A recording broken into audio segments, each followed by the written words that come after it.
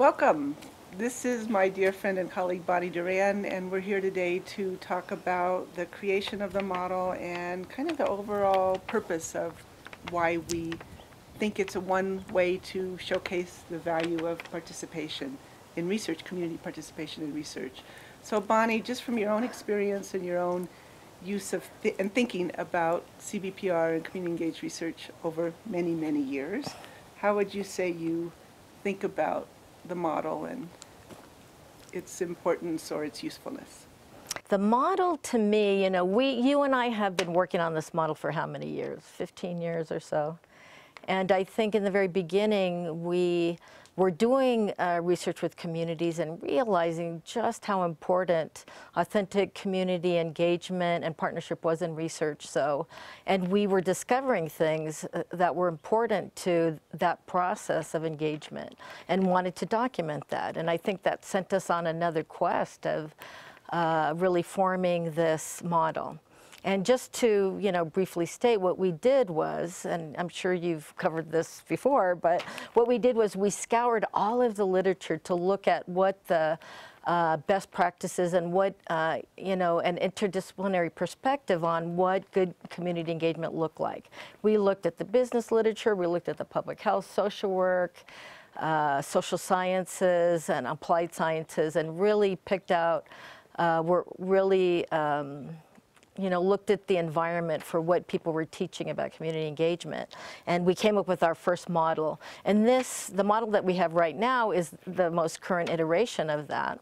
And I think, one of the foundational principles of it, that it is it will never be finished. Will continue to evolve, and different iterations will come out as our work continues, and will change depending on the communities that we're working with and the context that we're in. So it's not meant to be seen as the way community engagement happens, but as a guide to start investigating what brings people together in a way that promotes trust and equity. So how do you think context starts? How do you think we start in thinking about community participation? Right.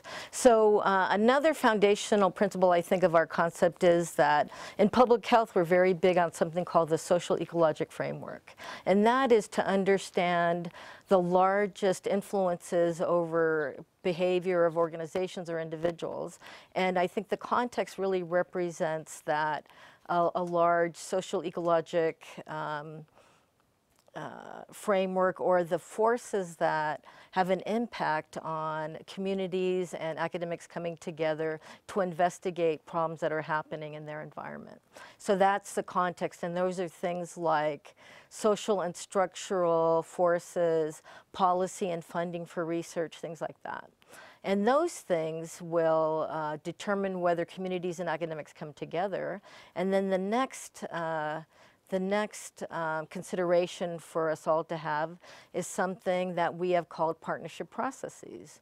And in that, we look at how the people coming together, the community-based organizations, the histories of the academics themselves, the academic environment, the funding environment, how that relates to how people get along and how power is shared and how equity is established and how communication is established and whether we understand each other and respect each other.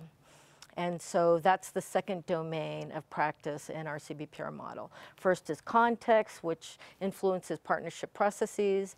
And next we have the science itself, how both of those things determine the interventions that we decide to do, the epidemiologic studies, descriptive or intervention research that we want to do. And for me, one of the biggest advantages of doing community engaged research is that one of the foundational principles of Western science, not in engagement, is what I like to call, or what others have also called, universalizing our subjectivity. As Western scientists, we think that we can think of what it's like to live in, reservations in the United States or poor communities, or we think that we can imagine what it's like to have totally different social location, and that's just not true.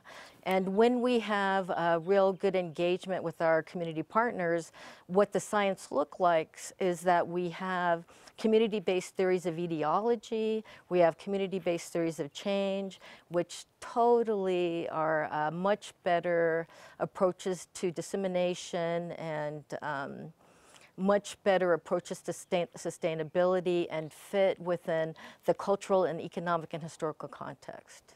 So that is that. So we go from context to partnership to intervention, and then the outcomes that we're looking at.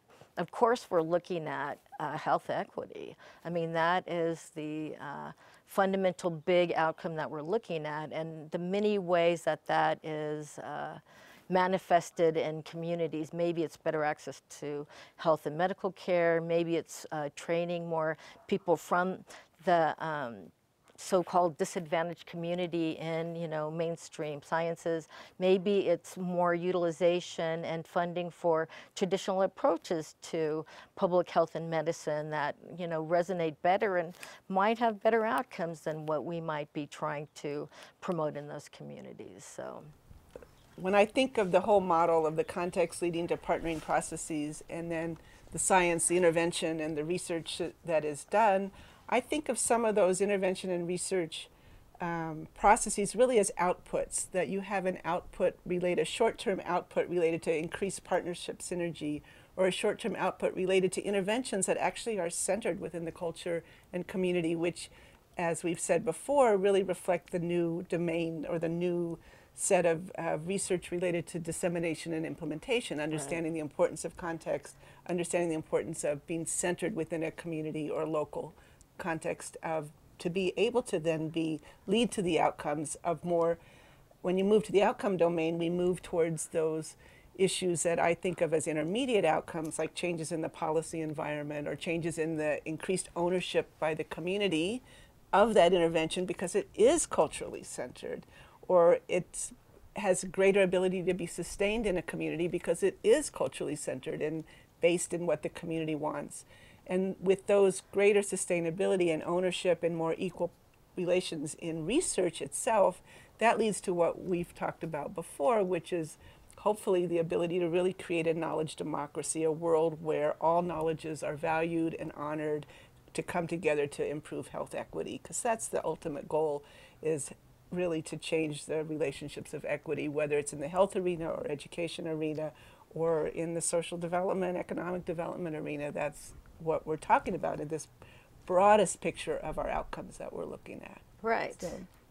And with a basic principle that Western science explanations and understandings of the world are only one small understanding or explanations of the world, that we have a lot of other sources to create emancipatory narratives and to create well-being for everyone that won't come from just one narrative.